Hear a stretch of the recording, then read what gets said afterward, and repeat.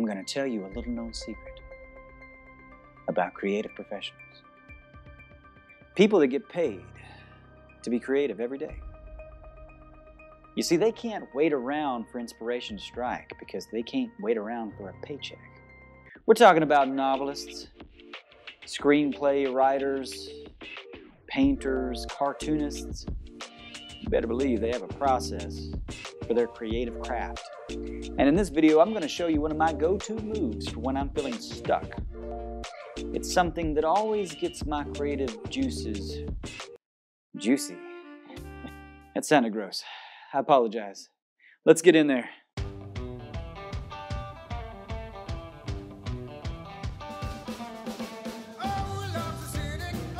Have you ever heard the saying, good artists copy and great artists steal? Who wrote that? Did I write that? I think it was Picasso. Well, when I was younger, hearing phrases like this, it sounded like selling out to me. It was very important for me actually not to be influenced by anybody. I just wanted to be like this unique snowflake with this really inventive sound, and I didn't want to rip anybody off. But the truth is, you can be inspired by people and not rip them off. There's no way not to put your own special sound on a song just because you're you.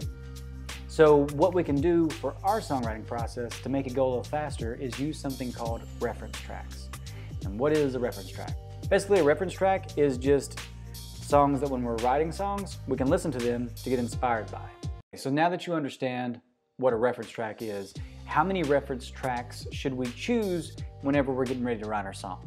If you just chose one song, you might end up sounding too much like that song whenever you go to write your song. And if you picked more than 5 reference tracks, well, that might be too many to help you stay focused. So just like the Schoolhouse Rock song says, 3 is a magic number. And also, triangles are kind of cool. Picture a triangle now, and picture 3 points on the triangle, and on each one of those points is a reference track that you have chosen before you start writing your song. Now imagine that your new song is going to lie somewhere in the middle of that triangle. Song triangulation is just a fancy way to say we're going to use 3 different reference tracks to create a new song that's a mix of all 3 or an average of all 3. What's great about this approach is you can choose 3 songs by the same artist, or you can choose 3 songs in the same genre, or they can be 3 songs from different artists, different genre. They can be on completely different ends of the musical spectrum. The only thing that I ask is that you choose songs that either inspire you or songs that you want to aspire to. Hey there, hi there, ho there, hope you enjoyed that video. That was a clip from my songwriting course, the Songwriting Workshop.